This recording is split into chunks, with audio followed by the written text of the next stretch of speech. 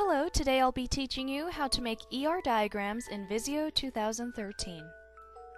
So once you've opened Visio, you'll get something that looks like this, with a variety of templates to choose from.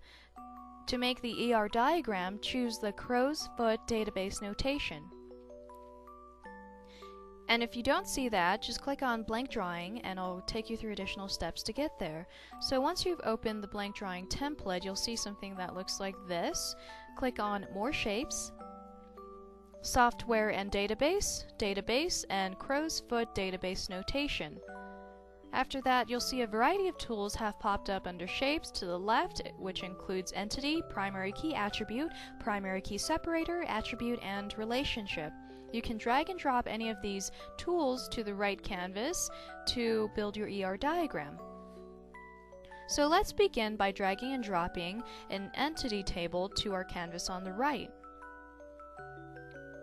The default for the entity table is the name, a primary key attribute, and then two additional attributes. You can just double click on any of these to rename them. And you can also add more attributes, or you can delete the attributes. This is very customizable.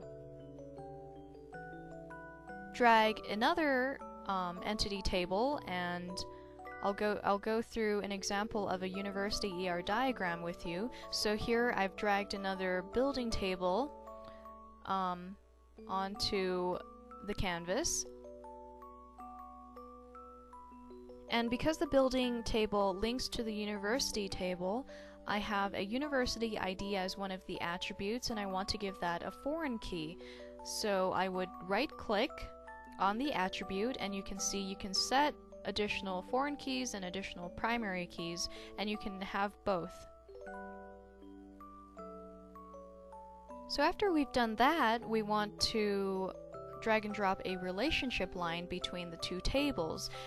This line can be positioned anywhere. You can also reposition the ends of the line to attach to anywhere on the table that you want. Right-click on the line and set the beginning and end symbols to whatever you want the relationship to be. After that, double-click on the line to name it. It basically describes the relationship between your two tables. So here I have a university is made up of buildings.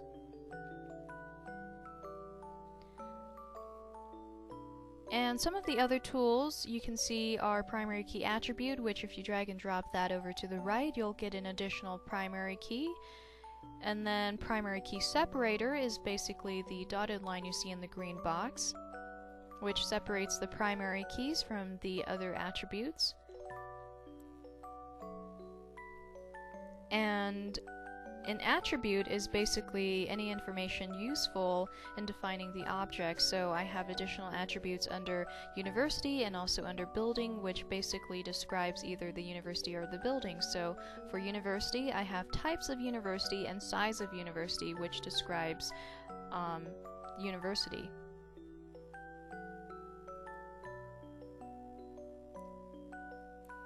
So after you've done all of that, you can go ahead and build your ER diagram, and I will go through an example of what an ER diagram might look like. So we start with university, and then each box will have a primary key.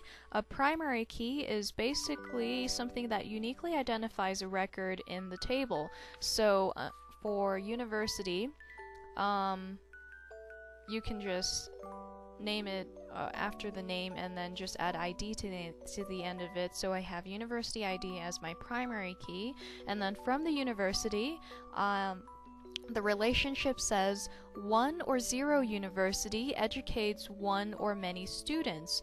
And then the student table actually connects to two additional tables.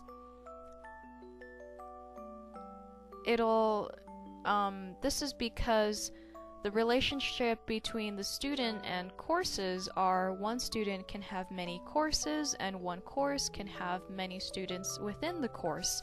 This is a many-to-many relationship, thus you need an associative table. The associative table I've put in is the enrollment table you see here. and this basically just makes it easier to describe the relationship between the student and the course table. And so make sure you have associative tables with any many-to-many relationship. And now we have one and only one student is enrolled in 0 or many courses. One and only one course has 0 or many students enrolled within the course. Under your associative table, you want to add the two primary keys from the tables that it links it, or the tables that it's linked to. So I have student ID and course ID, and those will both be a foreign key and a primary key. Going back to the university, 0 or 1 university is made up of one or many buildings, and one and only one building contains one or many classrooms. One and only one classroom contains one or many courses.